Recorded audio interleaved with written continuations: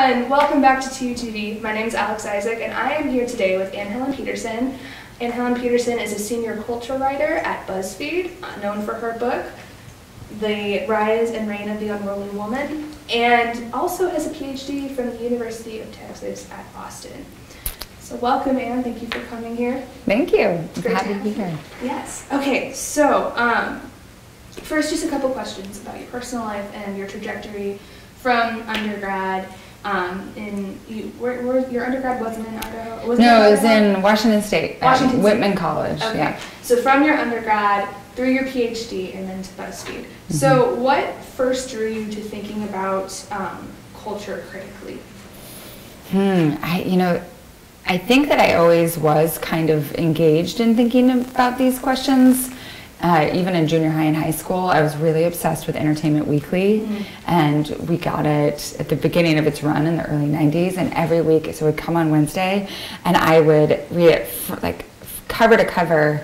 This is when Entertainment Weekly was a lot more robust than it has become now, and they would be talking about all of these things inside the industry, like things that were happening with Miramax and independent film in the 1990s.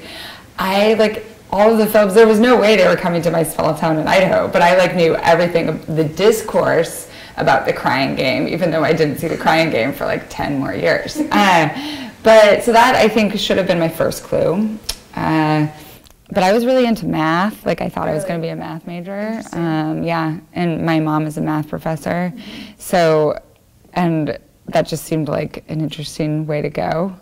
That changed my first semester in college. I was taking Calculus 3, and then I also somehow got into this class. I thought it was going to be an English class, but it turned out it was actually a Western film class. Oh, cool. Okay. And it was kind of like an intro class, and this was taught by someone who had a PhD in film studies, but was in the English department, so it was kind of a tricky move. Yeah. And that was the first time that I learned about classic stars, and I learned about genre theory, and we watched all of these old Westerns, which are so great. And I think that just opened my eyes to thinking about film, and especially film history through this critical lens.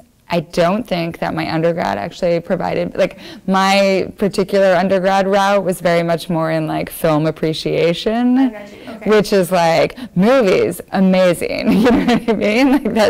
And I do, sometimes undergraduate degrees, not what you guys are doing here, but sometimes they are more in that line. Yeah. And it wasn't, I thought I could still and I wrote an undergraduate thesis, honors thesis that was 100 pages long, I was complicating the movies, awesome, but even that theme, my thesis was I watched 3 movies that I really loved during the summer before my senior year, and I was what do these 3 movies have in common? And then tried to write a thesis about it. It was about grieving voice in post 9/11 cinema. Okay. This was in 2002, so that was appropriate. Yeah. And then I graduated, and I knew that I wanted to go to grad school because it seemed like a route. It seemed, I was so scared of the idea of interviewing for jobs. Or you have to remember too that this period was before everyone was getting internships all the time. So my friends and I during the summer, people worked as raft guides or went and babysat, or I worked as a camp counselor. Mm-hmm. So no one really had that job experience. So I was I don't know how to apply for jobs. What's a way, how can I have a career? Oh, I can go to grad school, and then when I graduate, there are jobs. Ooh, yeah, great. That was wrong, but that's how I thought of it. Okay. So I graduated, moved with all my friends to Seattle, kind of recreated the college experience in some ways, which a lot of people do when they graduate. Yeah, totally. We lived in the same house, not the same house, but my same friends in a different house. And I was a nanny. I was a full-time nanny. I didn't live with them, but which was whenever they napped, I watched movies. This is the beginning of Netflix, when the CDs would come or the DVDs would come in the mail. Yeah, and you pop them in. Yeah. And back. Yeah, right. Exactly. So that was an easy way for me to have access to all different types of movies and even early television. Early prestige television. And then I applied for grad schools and ended up at the University of Oregon, which has a cinema studies program within their film program. Okay. So. And that's how you got to. That's how I got to Star Studies. Yeah. Star Studies and all it's a long answer to a good question. It's okay. So the biggest thing I think when I think of BuzzFeed, and I think this is very true for a lot of kids my age, is they think of the quizzes, they think of the listicles with the gifts, celebrities talking while holding cats. You know? So when you hear that BuzzFeed has this cultural discourse section, this news section, everyone's a little like, oh no, like BuzzFeed, that can't be, you know, a serious news source. So taking that in mind, how would you explain what you do for BuzzFeed to those people? And sort of argue that, you know, oh no, it's not just the quizzes and listicles. So I would say like, oh, have you been watching like How I Met Your Mother on CBS? Would you say like, oh, there's a show like, I don't know, some dumb reality show, but you can't believe that there's CBS News or that there's NBC News, right? Like a company can have these different components to it that are different, that help, you know, the money that CBS earned from How I Met Your Mother makes all of their foreign correspondence possible. Right? So like I look at the quizzes and I'm like, these quizzes are great. Like they make it so that I can do reporting anywhere that I want. So that's one way to think of it. And I often challenge people to like have more sophisticated thoughts than like, oh, this stupid thing can't also be smart. Like all the time we're looking at things that are ostensibly, pop culture, trash culture, all these things. And as academics, as students of film and popular culture, you're always thinking about what's the smart way to think about this thing. So, you know, something can have many different balances. Also, making those quizzes is really hard. I tried. Like, you know, there was like knockoff websites when I was like in high school. It's like, I can do this, and then just, it's hard. It's difficult to do. And like, I always wonder though, like how when you put like 6 different vegetables, how do you associate that with the zodiac? Like, what's that process? This is why I don't do quizzes. But the other thing that I'll say though is that every time I write a longer piece on BuzzFeed, like the first comment is like, wow, I can't believe this is on BuzzFeed. Like, this is really smart or whatever. And what I like is like, that's the last time that person can say that, because now they've been introduced essentially to the news section where we're doing that sort of thing all the time. I got you. Yeah. So talking more about BuzzFeed, you have some great articles on BuzzFeed. Some of them have been viral, obviously. So I wanted to go into a few of those and just ask a little bit about those. Yeah. But one thing in general, that I've noticed about your writing is oftentimes you insert yourself in the narrative, which I think is something you can't necessarily do in academic writing. It's very removed, I think, from the author, whereas, you know, the introduction of this book, your article about Burnout, you put your own story into it and interweave it. So how do your own experiences figure into your intellectual pursuits? You know, I think I come from a training in feminist media theory, which oftentimes the academic does put themselves into the article, if only simply to position themselves to whatever thing that they're writing about, right? Because you have to think about, okay, so how am I approaching this object differently as someone who is a person of color or a first-generation college student or an immigrant, you know, all of these different things. And that became kind of a, popular is not the right word, but a standard thing in a lot of feminist scholarship to acknowledge your positionality towards whatever thing that you were writing about. Okay. So that was part of it. Also, my training, when I was in college, even as I was doing like the film appreciation stuff, I was also taking a lot of creative writing, like nonfiction essay, which is essentially what I do now. So a lot of that personal essay style, like that's something that I was also cultivating. So this is kind of just a mashup of the two. Yeah. And it also, you know, I didn't want to do the first person in the beginning of the book. Really? Yeah, I was like, or I didn't want to do nearly as much of it. And my editor was like, nope, more, totally more. And what it does is that the rest of the book is very analytical, right? I try to make it readable, but it still is trying to do analysis of these stars. But you want something when you're reading a book that isn't an academic textbook, like even though you guys are reading this in class, it's not an academic textbook. Yeah. you want something that allows an entryway into the piece. And oftentimes the personal, even if it's not exactly your story or someone else's story, it still makes it feel like, oh, there's a human writing this. Right. You know what I mean? Interesting. Yeah. Right. So looking at your article, How Millennials Became the Burnout Generation, you note that, quote, yet more work we do, the more efficient we've proven ourselves to be, the worse our jobs become. We get lower pay, worse benefits, less job security. So it's kind of a terrifying relationship when you think about it. Yeah. You know, we do more work and yet we're given less Yeah. in the long run. So in the narratives you've heard and in your own life, how have you seen this playing out? And then how do you see it playing out for future generations? So for my age or Gen Z. Right. Well, I saw it in academia, just in terms of the number of qualifications that were necessary in order to graduate with your PhD and then get a job. Like, it used to be, oh, if you've published one peer-reviewed article, you're almost assured a job. Okay. And then that turned into, oh, well, you need like 2 or 3 at least. And now it's like, you need a book under contract. Wow. But also, the jobs that you're interviewing for are less secure, are adjunct jobs sometimes, which means that there's not any job security and you're paid a lot less and don't necessarily have health care or any other benefits. Or they're just, you know, asking a lot more of you. So teach 4 classes instead of every semester instead of 2 or 3, but also advise all these students and also run this other part of the school that like is not really part of teaching. You know what I mean? Exactly. Like you become, sometimes you do like the job of 3 people instead of 1 person. Okay. And because you want a job, because you're desperate and it's the thing that you've trained to do, and it also oftentimes is the thing you love to do, you're like, this is fine, right? You tell yourself the story that this is fine, even though it's not fine, you know, and oftentimes academics always joke about like, oh, I told someone about the job market, like told someone who's not an academic about what it's like to get a job and like the kind of jobs we accept, and they're like,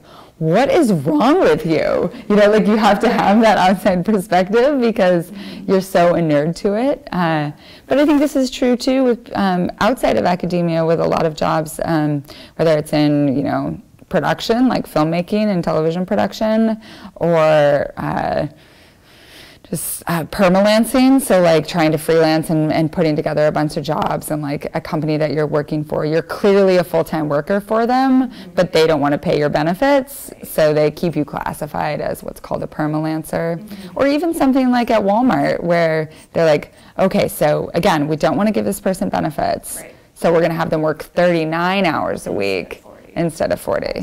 Yeah. Interesting. Well, that's utterly depressing. No. Oh, but I want to answer the second part of your question, which is that I think that millennials right now, part of the response to that article that I received and that I am feeling myself is that like we're fed up with this. Yes. Right? Like something needs to change. Right. And millennials are just coming into positions of political and corporate leadership. And that's, I do think it's possible. Yeah. Right? And so your generation, which actually, you know, like you, as old Gen Z, you are not that different from millennials, right? Just like young Gen X is not that different from millennials. There's a lot of overlap in those so much. years. Yes. Right. And so you can either like think like, okay, we are going to be the generation that is also going to be unsatisfied with this. Or you can just be like, well, this is the way it is. Like, that's the way I think it is sometimes, like a generation, either they're complacent and they decide like, okay, well, I guess this is just how it is. The planet is dying. We're done. Or, and you see this actually with a lot of people who are slightly younger than you guys, like in high school, students who have been walking out en masse in protest for climate change and that sort of thing. Like, and with what's happened with the Parkland teens, like, there is a hunger for things to be different, and they're not yet disillusioned. You are not yet disillusioned that like, oh, I guess this is just the way things are. Right. So, I'm hopeful. There's hope, basically. Okay, and in that same article, you say that the way for now to fix burnout is to acknowledge it and just say this is the reality.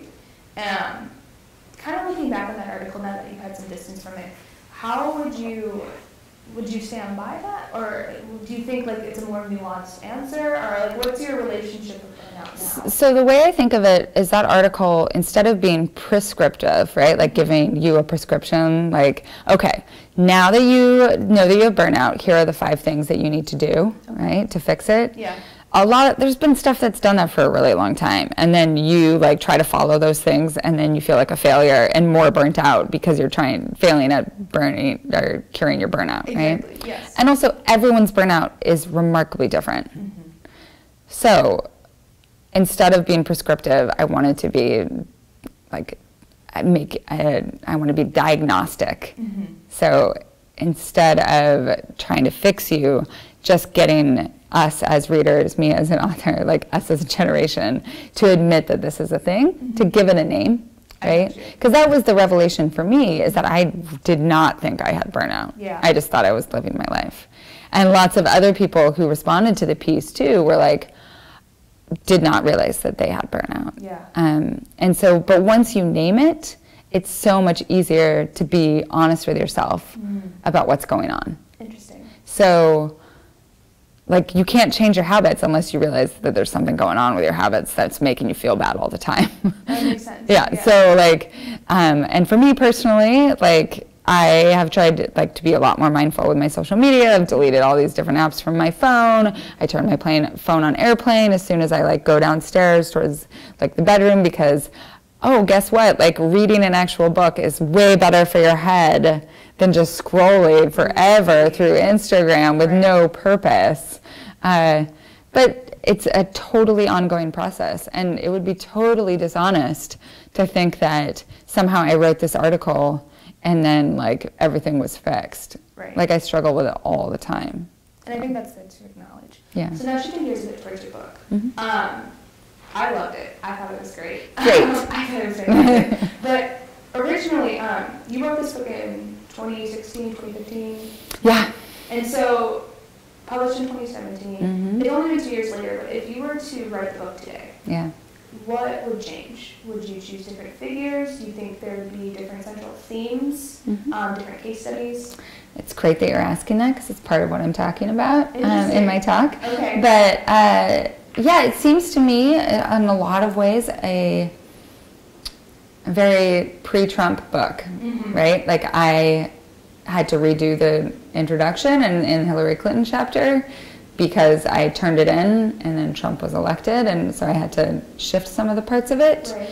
But that Unruliness was very much of a pre-Trump moment, and there were signs of this backlash coming, but they weren't as discernible as after the election. Right. And so I think, like, one thing, the rise, reign, and rejection of the unruly woman would be, part of it. Yeah. I think, like, any pop cultural book, as time passes from the moment that it was written, then some of those figures become less pertinent.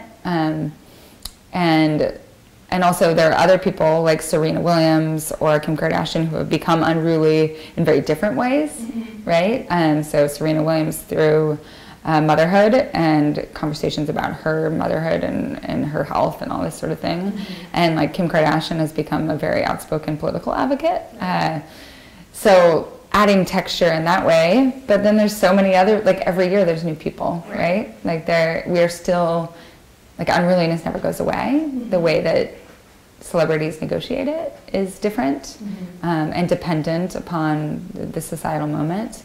But yeah, I think it would just, like, I could write, every year you could add, like, write an addendum, like, and just make a massive tomb of, like, unruly women. To do second more editions too, I feel like. Yeah. You could add, it's a topic that you could add more to. Right. So, who got the cut? Were there any women that you wanted to put in, but it didn't get well, I wrote an Amy Schumer chapter. Okay. And that actually got the cut, like the whole finished chapter, because it was a weird time in Amy Schumer's career when I was writing it, and it was when she, like, there was a lot of it, her unruliness was primarily manifested at that time through her show, and not as much in her personal life, where there's just some interesting decisions that she made. And that actually could have been a fascinating discussion, but I also was kind of like, there's too many white ladies in this book. So I added the Serena Williams chapter, which became the first chapter, and I think that it sets the tone for what it comes afterwards in a really great way. No, I totally agree. It's really interesting, like, reading it in order, because you can see there's themes between certain women. Yeah. Like, it's ordered very strategically, which I appreciate. So Yeah. like, all this thought put into this. Well, and also besides the Serena Williams chapter, which I wrote last, everything else, that was how I wrote it. Like, that was the order that I wrote it in. Okay. So those themes were developing in my mind as I continued to go through them. That's interesting. Okay, so a few fast questions Yeah. before we end. Okay, lightning round. Yeah. How great was Paul Newman? Paul Newman is the best. You guys, just Google Paul Newman hot. Like, that's all you need to do. You'll understand. Which I-state is the best? Which I-state? Justin will want me to say Indiana, but it's Idaho. Wrong, it's Illinois. You both are wrong. Have you been to Illinois? No, I'm from St. Louis. Good. It's really not the best. We're pretty okay. Which do you like better, living in Montana or living in New York?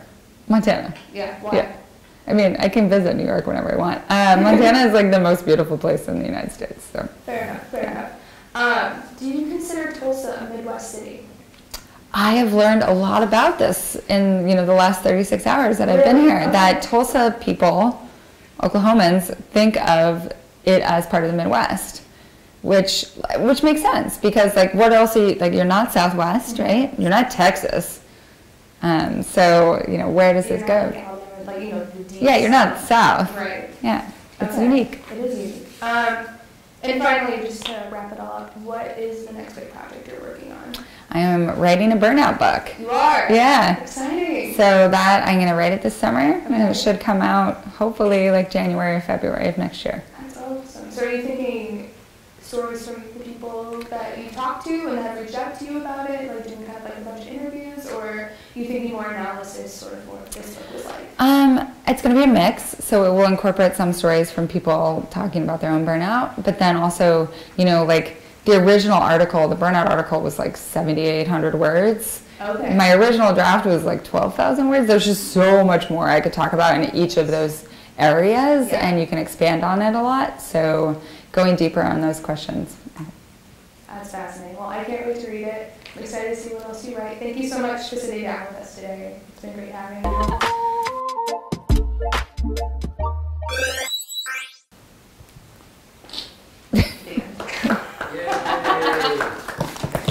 That was great. That was fun. Thank you so much. I have to say, Justin prepped me for the I question.